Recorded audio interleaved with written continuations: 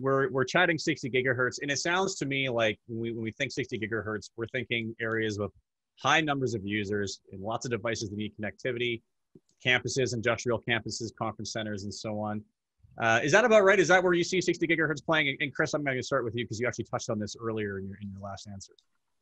Well, I do see 60 gigahertz technology that runs on 60 gigahertz being very applicable to the campus environment.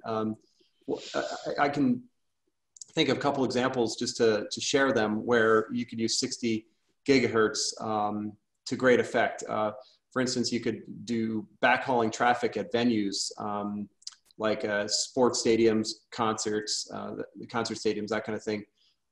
60 gigahertz is applicable when you're connecting a building to a broadband connection in a way you can say it would be replacing fiber. You could enable outdoor Wi-Fi hotspots.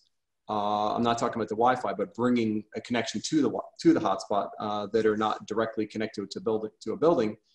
The thing that comes to mind is you've heard of these sort of like drive-through COVID pop-up tests locations where they need computers to connect to Wi-Fi, or like a fast food drive-through.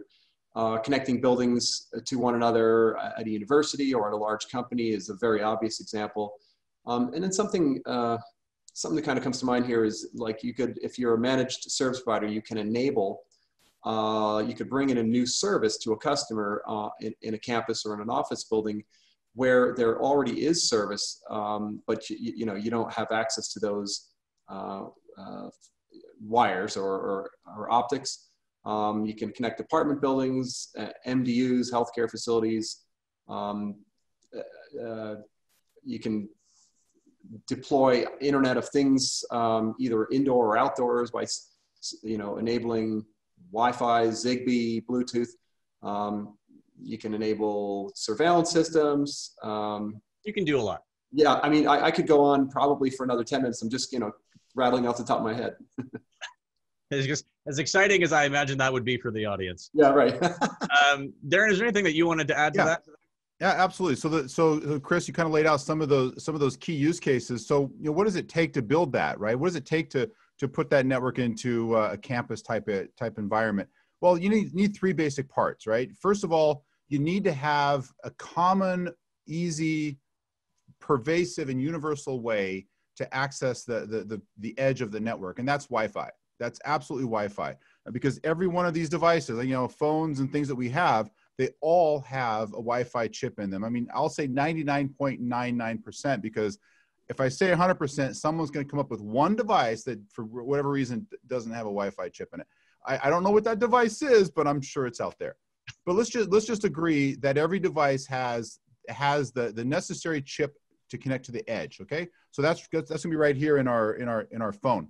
You need that. Secondly, so you need the access point that provides that connectivity in a high density environment. So that access point itself has to be kind of special. Next, you need a multi-gig backhaul, because once you get 20, 30, 50, 100, 200 people in an area, all connect 500 people connected to an access point, 1,000 people. See, now you're starting to get into the numbers that there's so much packet contention, you really do have to have a high-speed multi-gig backhaul. Now, some people have used the 5 gigahertz radio to build that backhaul and to provide the edge connectivity.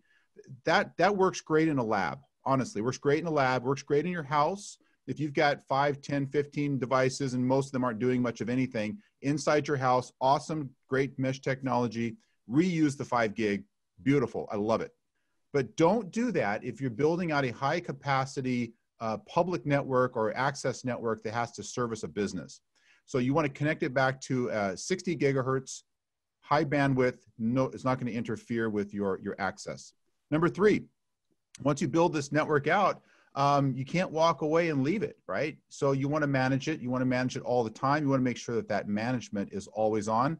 Put it in the cloud management, because why the cloud? You could put a little PC on premises, throw a little bit of management software on there. You can probably download some and do that. But why would you do that? Why would you even consider putting a little piece of management software on a PC that you drop on site, and then you forget about it, and a year later, someone kicked it over and the hard drive died and your network is down. So the cloud is great because the cloud never sleeps. Never sleeps. Cloud is redundant just by its design of its architecture. The cloud is redundant. The data centers, the servers are automatically backed up. Everything is backed up. Everything, the paths are redundant. So those are the three basic pieces: common pervasive Wi-Fi, multi-gig backhaul, common cloud management system. And you do those three things, you've got yourself a great network management for your business or your customer.